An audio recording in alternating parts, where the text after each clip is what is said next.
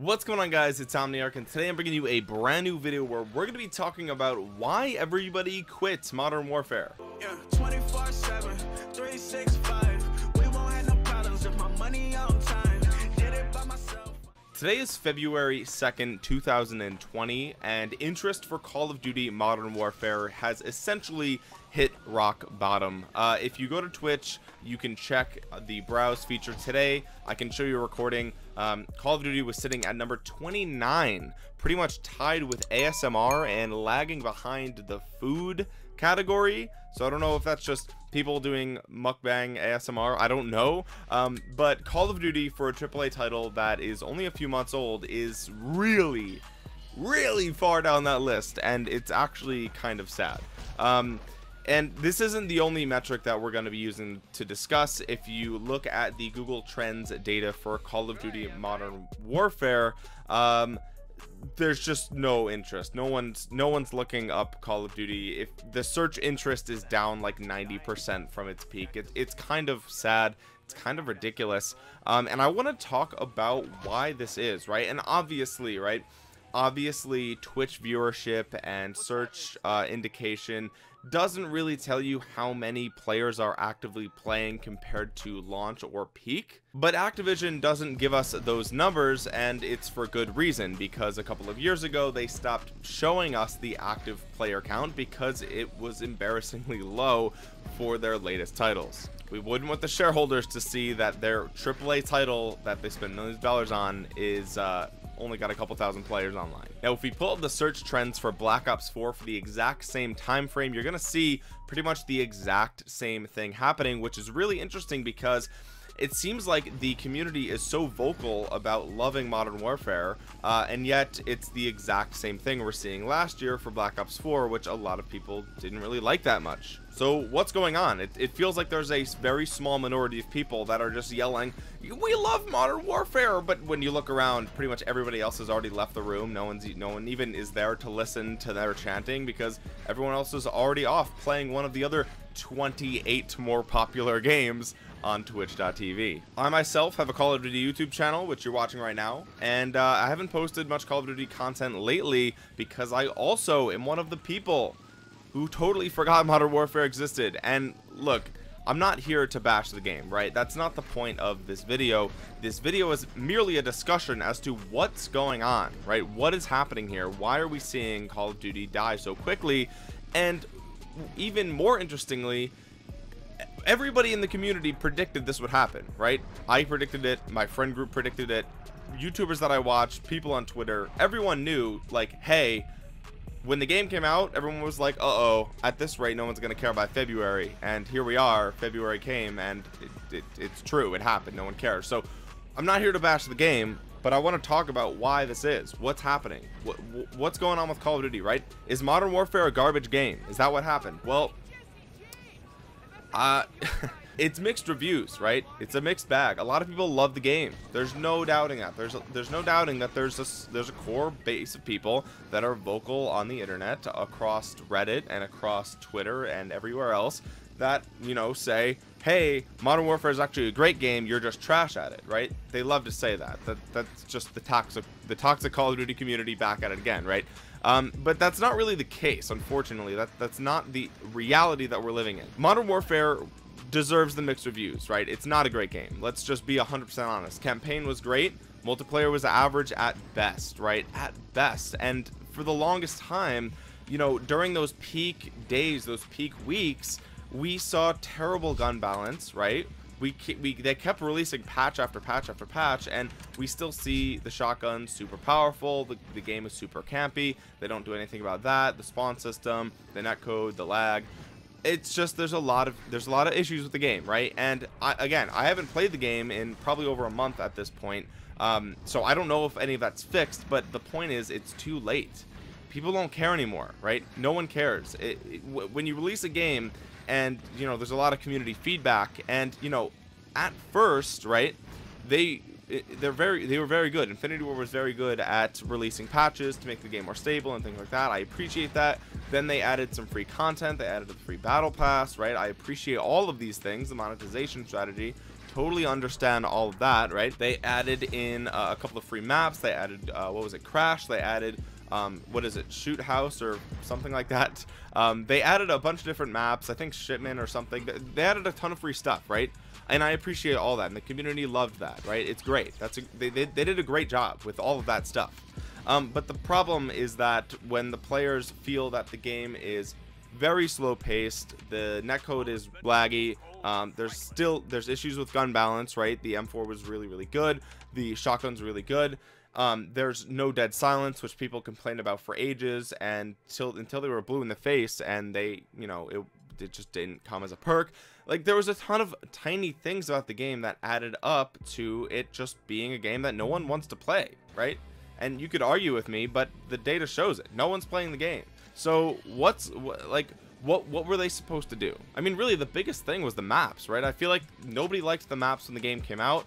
I was the last person that I know of to jump on that bandwagon, right? The game was out for a week and everyone was like, these maps are trash, and I was kind of holding out, like, wait guys, wait, just give it some time, let's really get to know the maps before we call them trash. You know, everyone was like, oh, there's too many lines of sight, there's too many windows, too many doors, too many this and that, you know, the game is trash. And I was like, well, maybe we can just play the game for like a month, and once we learn where all the windows are, maybe it'll be fine. And only after that did I jump on the bandwagon, like, okay, I surrender, you guys are right, the maps aren't good, I take it back, they're bad, right? So the maps were bad, and again, like, so I'm gonna stop there, right? I'm gonna stop talking about things I don't like, okay? We're gonna stop there. I think a lot of people know what's wrong with the game. It's really, unfortunately, a lot of little things. I wish it were a lot more obvious to me, because that would make this video a lot easier. I could just say, hey, it's this, but unfortunately that's not the case. So if that's not it, then what is it, right? Well, for me, I think one thing was the game played too slow for a lot of people, and which is weird for me to say, because if you play Modern Warfare 2, if you've watched me play Modern Warfare 2, I played that game pretty slow, but the action was still fast-paced, whereas in Modern Warfare 2019, it was more just like, sit in the corner and don't move, because if you move, people will hear you because there isn't dead silence, and that's the only way you can do well. And if you do that, then the gameplay is boring, right? And no one wants to even watch that, so no one's going to stream it.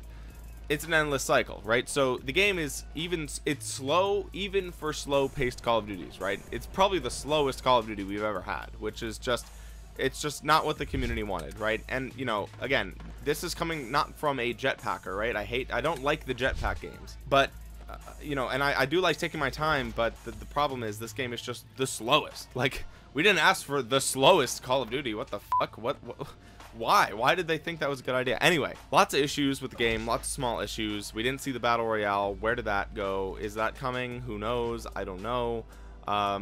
It is what it is. But to me, the biggest problem, right, is that I have less time to play games than I used to back when the big Call of Duties came out, the golden era, right? From Modern Warfare original to, I don't know, Black Ops 2, that era, or Modern Warfare 3, that era, we all, you and me, we all had way more time, right? Myself and probably most of the Call of Duty community has way less time to play games. And so what does this mean? Well, we don't want our progress reset every year. So that's the problem. We need a break from Call of Duty, right? Call of Duty is one of the only AAA titles that continues to release a game every single year, and it's suffocating itself, because if you go back and you look at all the most popular games on Twitch, you're gonna see that pretty much all of them are games that don't have a yearly release, right? I mean, we're talking about Fortnite, we're talking about League of Legends, World of Warcraft, Grand Theft Auto, what is it, Dota, we're talking about Counter-Strike, Apex Legends, Overwatch. All of these games, you know, Rainbow Six Siege, they're not yearly releases. And why is this beneficial, right? This is beneficial because I don't want to play Modern Warfare and level up my character because I don't have an incentive. Well, why don't you have an incentive, Omniarch? You could still level up. Yeah, I could for the next, I don't know, 8 months, 7 months, and then the game's over, right? The game's over. And that's it. All my progress is gone. So when you look at all the other games that it's competing with, these are games that are games that last for years, 5 years, 10 years. World of Warcraft, like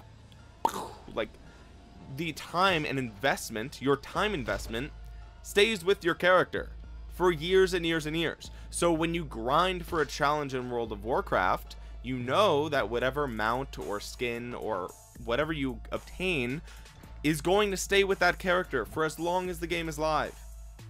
Anything that I do in Modern Warfare will be literally worthless in 7 months.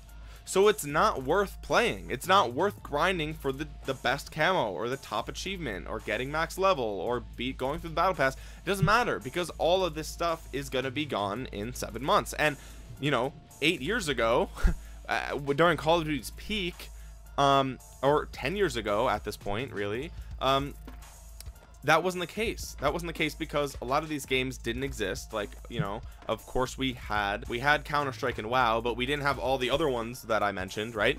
And that's the direction that gaming is heading. Why? Because people don't have as much time to play video games as they used to. So any progress that I make, right? Like, I want to see progress. I want to see progress in a game. So why would I play Call of Duty when I know that progress is going to get erased? It's going to get wiped in 7 months. It doesn't make sense. And this is why people keep playing Fortnite, keep playing League, keep playing WoW, because they know that that time investment is going to continue to pay off. They're going to keep those rewards moving forward. Rise of Kingdoms, right? You've seen me post content about this game. I've been playing this game for almost 500 days at this point. Why? Because there's still content for me to discover. I can still level up my character, and I know that next year the game is still going to be around. And of course, right, like, eventually League of Legends is gonna die, eventually Fortnite is gonna die, and then when those servers get shut off, then of course your progress goes away. But that's already the case for all the Call of Duty games that I've already maxed, right? My max level on World at War, right? Time wasted. That's already gone, and we know that's gonna happen to Call of Duty Modern Warfare. So not only did the game overpromise and underdeliver in a lot of aspects, it's such a short-lived, it's like a spark in the gaming industry, right? It's not a juggernaut. It has no staying power.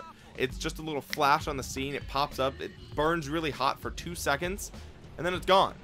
You're number 29 on Twitch. No one gives a shit, right? And it's sad to see. And, you know, the funny part is COD Mobile is probably the future of Call of Duty at this point. I'm seeing more people play Call of Duty Mobile than I'm seeing playing Modern Warfare, because I'm seeing people play it in the break room at work. I'm seeing people play it on the bus on the way to work. I'm seeing people play it in their free time. And guess what? There's not going to be a COD Mobile 2 in 7 months. Their progress is going to stay with them. They're going to keep that, right? And they're going to keep updating the game with more content, and people are going to keep playing, and they're going to keep spending money. And Call of Duty is going to realize, wow, we're making way more money on COD Mobile. Why don't we just ditch the console bullshit and keep going that route? And it might happen, right? They might make a PC adaptation and a console adaptation, and it's going to be like Fortnite, where you can play it on your phone, your Xbox, your PlayStation 4, your PC, and it's going to just be called Call of Duty, right? They'll drop the mobile from it, but it'll be the same game. And I think that's the future of COD, unfortunately. Or fortunately, right? Like, I don't know. I had fun when I played COD Mobile on my PC. I didn't really have that much fun with Modern Warfare. I mean, the 2v2 gunfight was kind of cool for a little bit, but that's it. So that's pretty much it for the video, guys. I just wanted to discuss this with you guys. A tiny little sprinkle of I told you so, because I predicted this months and months and months ago. I told you guys it was coming. Everyone was like, oh my god, no, it's gonna be Modern Warfare. Modern Warfare is coming back, you guys. It's gonna be so good. And I'm just like, dude, I hope you're right, but you're not gonna be. Anyway, thank you guys so much for watching. This has been Omniarch. I will talk to you guys again soon. If you are new around here, make sure you hit that thumbs up button, subscribe, turn on notifications for more content. And who knows, moving forward, my philosophy for this channel is just, I'm gonna post whatever I feel like. So I hope you guys will come along for the ride. I am more likely to post videos if it's stuff that I enjoy. So moving forward, look forward to more Rise of Kingdoms, Call of Duty, unboxings, whatever I feel like doing. I don't even give a shit anymore. I'm just gonna do it.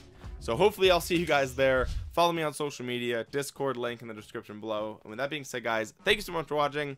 This has been Omniarch. I will talk to you guys again soon. Peace.